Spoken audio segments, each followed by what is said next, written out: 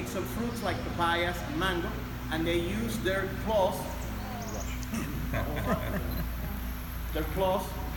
see the claws, to fight and get their food.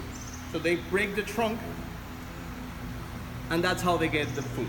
They can eat 1,000 to 5,000 insects in one night.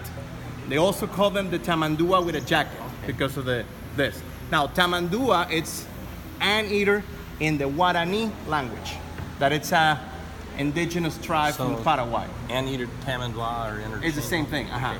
So the scientific name for the ones that likes to search is Tamandua mexicana. It's a medium size.